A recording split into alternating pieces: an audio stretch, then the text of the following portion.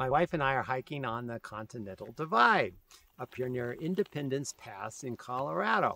We're walking up an alpine trail which takes us high up into the top of the peaks. It's a beautiful sight around, seeing the Rocky Mountains far into the distance and taking in all the beautiful valleys and the alpine setting. It truly has been a very peaceful, quiet, inspirational walk.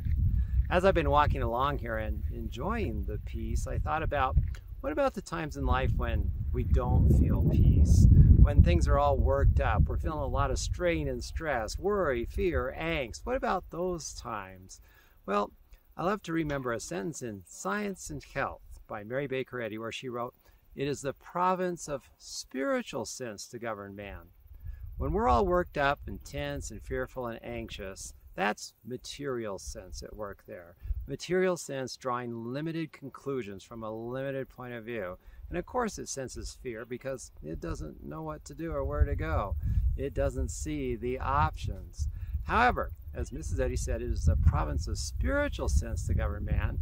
When we take a time out from those tense moments and turn to God in prayer a bit and remember that, hey, wait a minute, I am not to be governed here by material sense. I can turn away from material sense and tune into my native spiritual sense with God and find that peace of God which is native to us as children of God.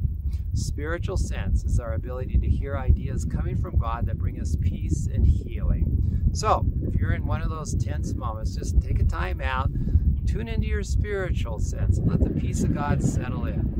As Mrs. Eddy wrote, it is the province of spiritual sense to govern man.